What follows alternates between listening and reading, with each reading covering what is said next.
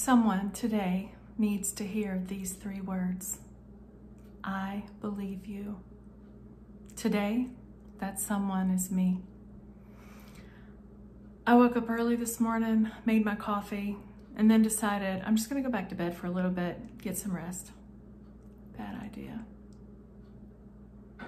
For the most part, my sleep has been sweet. But like many things with trauma, the aftershocks have no plan or rhythm. Often they come out of nowhere and they're completely unexpected. You can't always plan for them or dodge them. And that's what happened to me this morning. I woke up from a bad dream, startled, completely taken aback. In the dream, I was in a big house. And there were a lot of people there. Some I knew, some I didn't know. And my abuser walked in. And he went up the staircase. It was a huge staircase. I went into a room and stayed for a little bit, and then I went up the staircase. When I got to the top, I saw someone I knew, and I went and sat beside them, and I said, "Did he say anything?" And she said, "Yeah, he said, I have never molested anyone." And I said, "What?" "It was me. He molested me. Do you believe me?"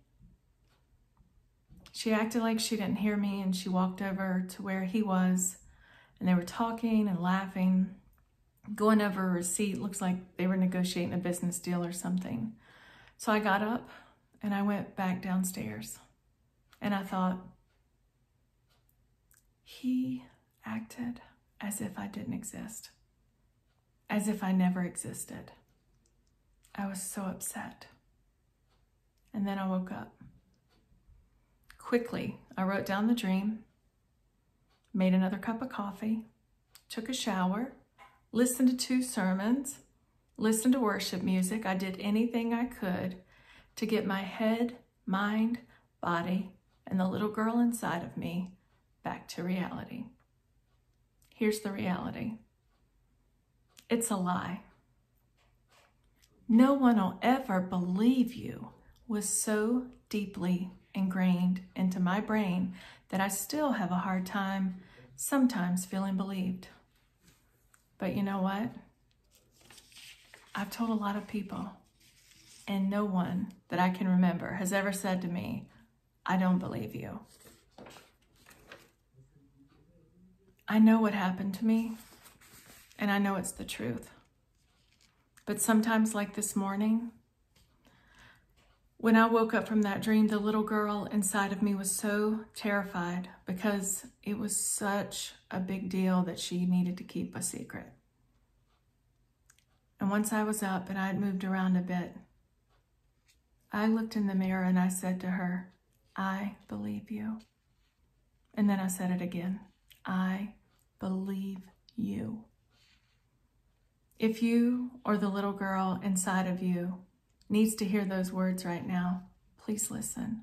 I believe you. Can you tell her? Just whisper it to her right now. I believe you. Sometimes when things like this happen, I know it's just more unresolved stuff that I need to deal with. I'm reading this book, The Body Keeps the Score. It's an excellent book, highly recommend it. And I was reading it last night, and there was a part in there about nightmares. So maybe that's why I had the dream. I don't know. But one thing I know for sure is that I believe you are 3 powerful words that we all need to hear sometimes. Today, I needed to hear them. And I thought maybe you did too. I want to share this verse with you before I go. It's in the Passion Translation, and it's Psalm 116, 10 through 11. It says, "Even when it seems I'm surrounded by many liars and my own fears, and though I'm hurting in my suffering and trauma, I will stay faithful to God and speak words of faith." Stay faithful. Speak truth. Speak faith. You are believed.